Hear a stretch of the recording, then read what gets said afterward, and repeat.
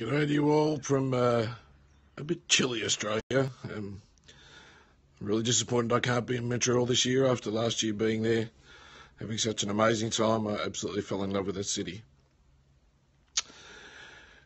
And more so, the Hope and Cope Wellness Centre, where I attended with Adam, and it was Jessica Curzon, Alan Carr, Mark Watson. It was probably my favourite gig ever.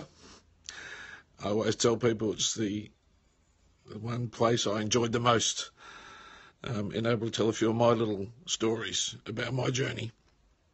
And interesting enough, today, the day that I'm doing this video, is I start another one. Another round of chemo starts today. So it's a special place to me, always will be.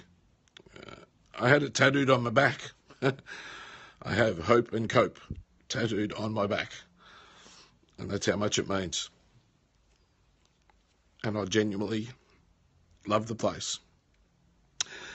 And it holds a special place in my heart and always will. I hope you're all going okay.